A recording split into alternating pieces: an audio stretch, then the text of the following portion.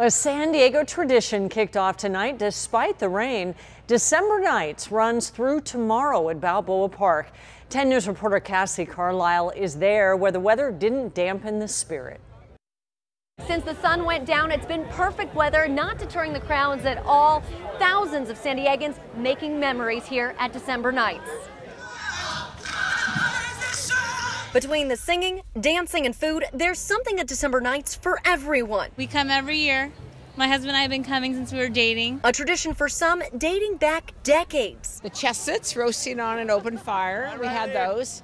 And it was very small. You didn't have all this, all the rides and all the carnival. This year, umbrellas were the new accessory, but it didn't deter the crowds. We had some earlier and nobody melted. We all survived. We're like, rain or shine, we'll be there. I come out here, rain, shine, snow, I don't care. You know, it was in my heart to do it, and I love to support it. As for tomorrow's forecast, so maybe tomorrow it'll be worse, but we'll cross that bridge when we come to it. Celebrating the start of the holiday season, rain or shine. The most thing about Christmas is giving people love.